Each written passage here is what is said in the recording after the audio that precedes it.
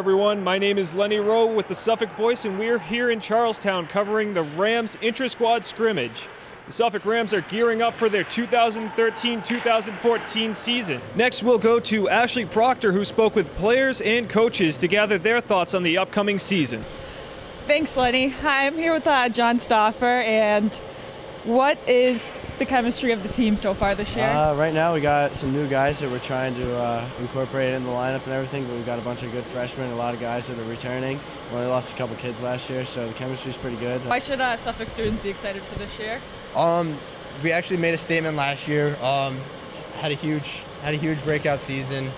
Even though we didn't make the playoffs, we definitely made a lot of progress compared to the season before. We have a lot of potential. A lot of young guys come in, turn the season around from last year. We ran into a couple injuries, that kind of messed things up, and coming in healthy this year, so good things to look forward to.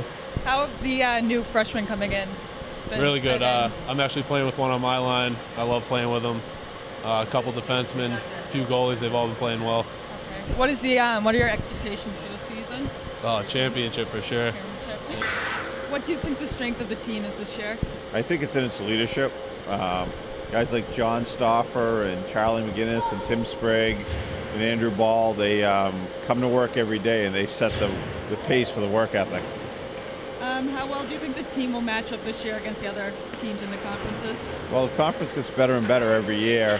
I'm optimistic that we could be a playoff team. I thought we were very close last year, so it all depends on if we can stay healthy.